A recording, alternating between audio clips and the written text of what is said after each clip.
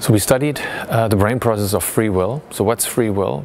Take an example from dinner, whether you want water, beer or wine, or whether you want chocolate for dessert.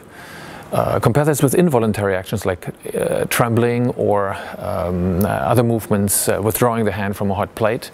What we found, surprisingly, is that free will or voluntary action is dependent on a very cyclic inner activity related to breathing.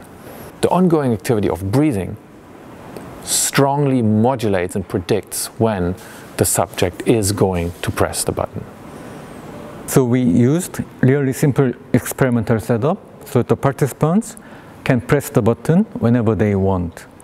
So 53 participants performed the task, and we measured their heartbeat using electrocardiogram and their breathing using the respiration belt and their brain activity using the EEG cap on the head. We found that people begin their voluntary action or conscious mental decision while breathing out, in particular at the end of a breathing cycle. So it's like breathe in, breathe out, and they perform voluntary action. We wanted to combine our interest in interoception on self-consciousness, so the self, who you are, what decisions you make, with another essential component of self-consciousness, which is voluntary action or free will. As a basic research lab, the first application for us is really to understand the cognitive science, the psychology, and the brain mechanisms involved, why and how breathing is coupled with action. Only certain actions, all actions, and what's in particular this synchronization, what drives it.